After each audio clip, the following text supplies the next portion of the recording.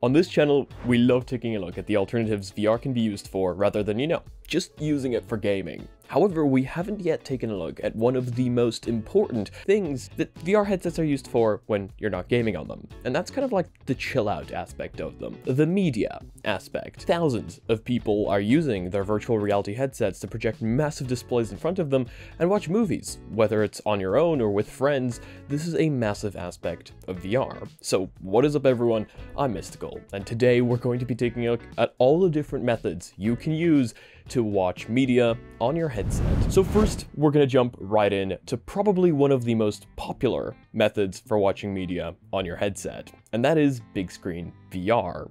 Bigscreen is well known nowadays, especially since they have created the Bigscreen Beyond, the smallest VR headset in the world. However, today that's not what we're going to be taking a look at. We're taking a look at their Bigscreen app, which I have been using for years now. Bigscreen has gone through multiple different updates, now allowing people on standalone Quest headsets to stream YouTube directly to a massive screen in front of them. And the best aspect of Bigscreen, you can host rooms, meaning you can also invite your friends to watch the movies with you. There's multiple different environments that you can choose from to create an ambiance or just chill out. And a massive display is always right there in front of you, ready to stream whatever you like. And if you have a PC, you can even stream your desktop right there onto the big screen. This is definitely one of the most popular ones out there, especially if you want to do social media watching. However, there is also another one here if you are into the multiplayer aspect of things, and that is of course VRChat.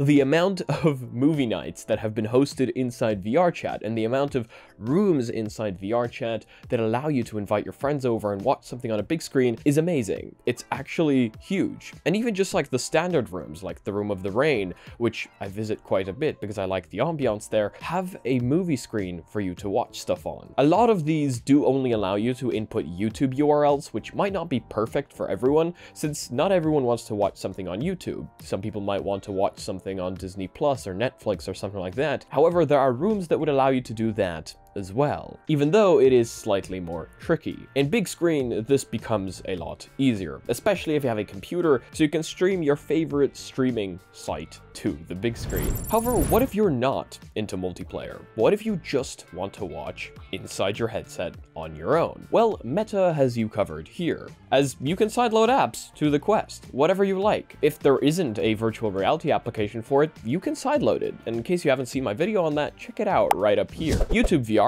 does exist, however, so if you just want to watch some YouTube videos on your own inside a black screen or just lay down and watch it on the ceiling, the YouTube VR app has you covered. Just download that and you can watch on your own wherever you are. Netflix does also have a virtual reality application allowing you to do the exact same thing. Disney Plus, however, this is where your problems might begin. You will need to find a Disney Plus APK, download it, and install it right there onto your headset. That will also allow you to now resize the display into any size you like. However, it's not a native application, so you won't get nice environments or anything like that around you. You will have to either install a custom environment or use one of the ones Meta provides. But that's not a big problem, and for many, this might just be the way to go, especially since there are thousands of amazing custom environments that you can install nowadays, and I feel like I should make an updated video on those as well. That, and of course you can always just use Bigscreen VR, which has Disney Plus built in, as well as Twitch and Prime Video, and I promise this isn't an ad for Bigscreen VR. You can, however, always just give up on using applications and use the built-in Meta browser. This will also allow you to resize the size of your display and use pass-through while you're at it as well, so this might just be the easier option for a lot of you.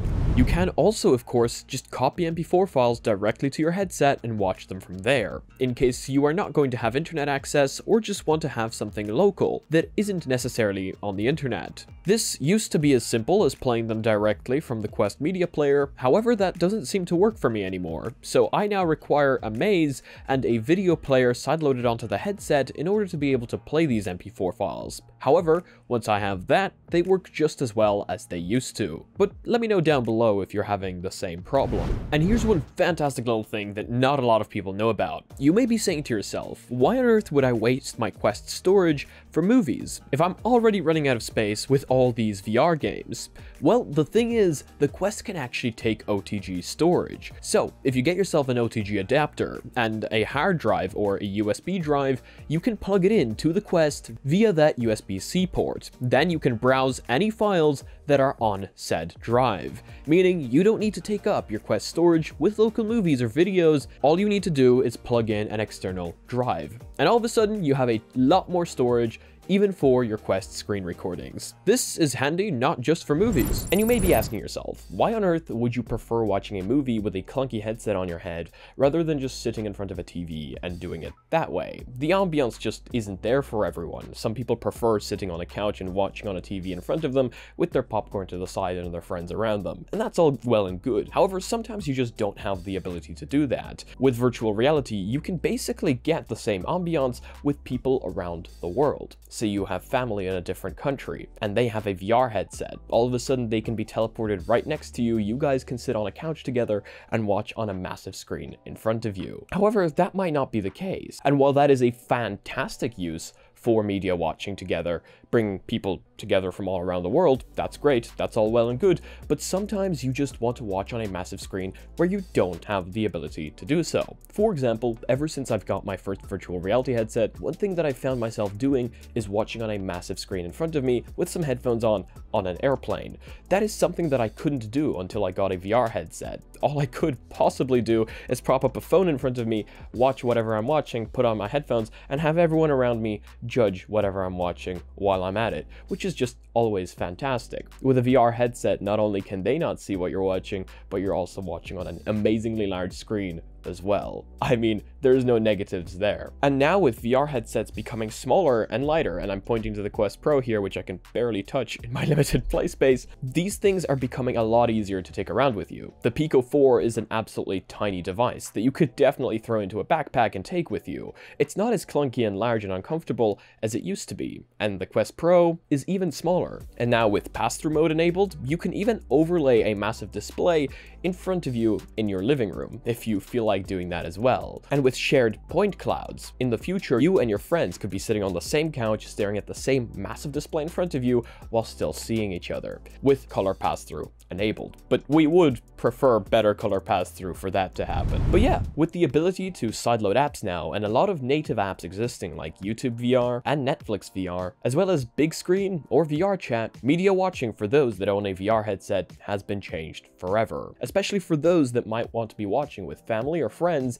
that are in a completely different part of the world. And I'm speaking from experience here. But that is going to be it for today's video. If you guys enjoyed it, please do leave a like. It costs you nothing and it helps the channel out a lot. If you disliked it, I guess this button works too, but let me know why down below. If you guys are not yet part of the community, check out the Discord, check out the Reddit down below where I want to see you posting your spicy memes. And thank you so much to all the Patreons. Those names are going off to my right now. You guys are helping me out so much, and I do not know how to thank you enough.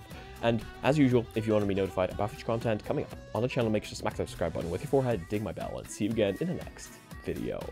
Peace.